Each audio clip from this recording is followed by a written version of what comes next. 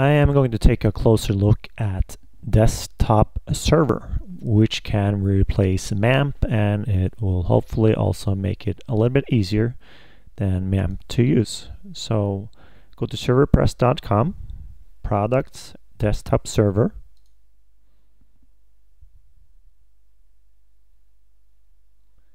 So we have some information here. There's a free one, limited, and a premium one. So we'll just start with the regular version, go to downloads, and I'm going to download then the limited one for my Macintosh. Okay, it's downloaded, and I'm going to open it up in my downloads folder, and here it is. I also unzipped it, and I'll click install, and we'll go through the process of installing desktop server.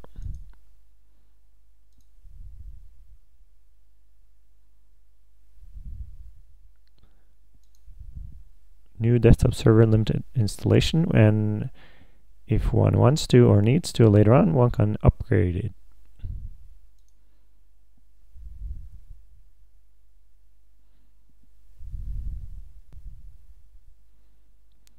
Okay, so we're done, and we can go to application and XAMPP folder and open up the program.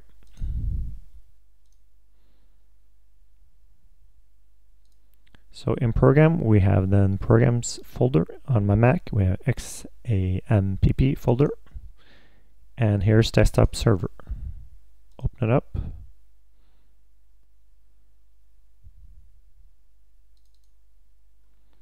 So we're going to restart desktop server with privileges. Yes.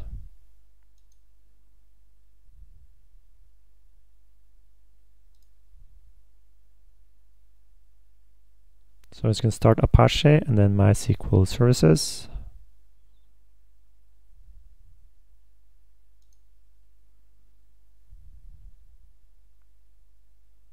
Next, create a new development website. That's what I want to do. So I'm going to call this testing. And here's the blueprint. So basically in the blueprint folder, which I'll show you in a moment, you can put a newer version of WordPress or anything else, I guess, in here too, and just try it out and see what works. So site root is then in the documents folder, websites folder, and testing. So I'll do a create here.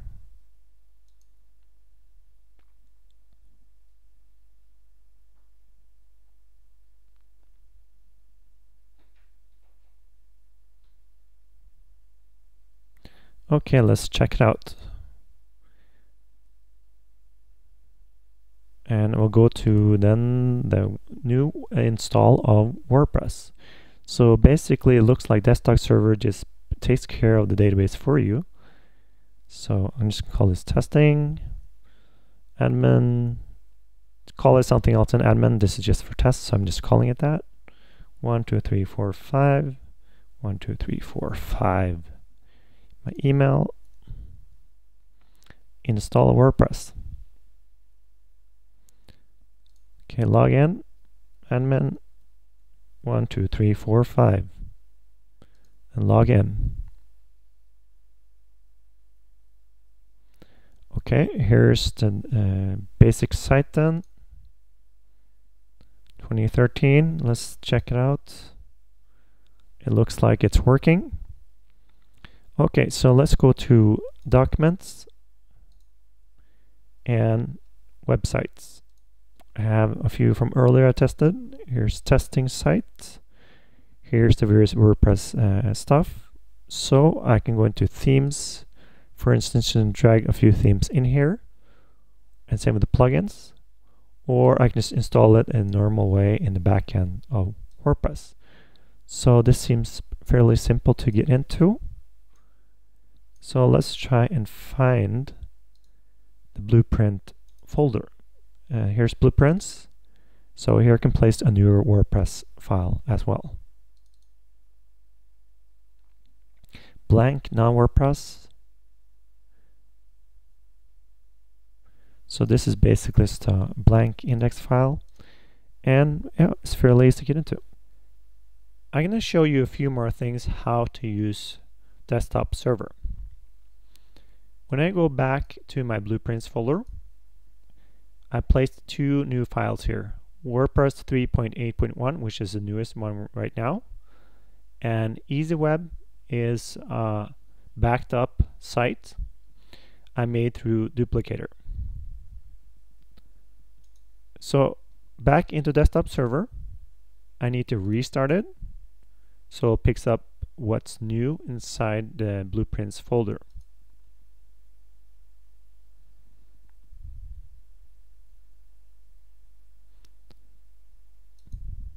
So I'm going to create a new development website.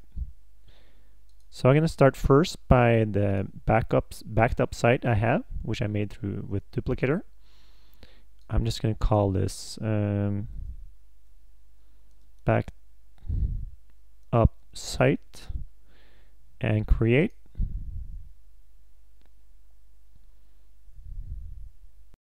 Okay, it went through the steps and it says done. Backed up site. Okay, so this is my easy web design tutorial site. And from just looking at the front end, it looks like all the images are in here. I can click around to see if everything comes up as it should. And then I can log into the backend. See if the admin works out okay.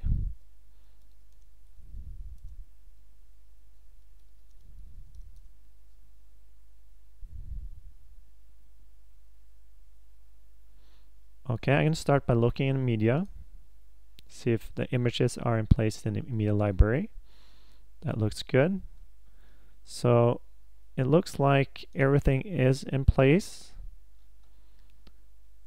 Okay, and then I can just move on. The other site I want to create is one that's not WordPress. So I'm going to select a blank non-WordPress, and I'm going to call it just a site with PHP, because that's what it has in it, some PHP files. Create. And next, a site with PHP. So it's then using the default blueprint, which is just one index file. I have some PHP files here, something called flexible contact form with admin panel. I'm going to put that into the websites, a site with PHP. I'm going to select all of this because I just want to check out what it is. And since it has PHP, you need a Apache server to look at the files or upload them. And this came with the index PHP, so I need to rename the index HTML.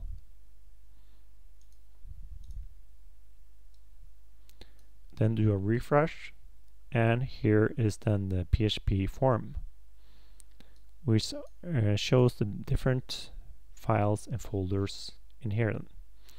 So this works fairly well. There's one more thing I want to show. I'll do next here, and I'll click Sites. And Sites is this overview of the various development sites you have available here. I have 3 of them right here. You can go click that, or you can just write localhost up in the URL line, and this page will show. And so it's fairly easy, as I said before, to get into desktop server.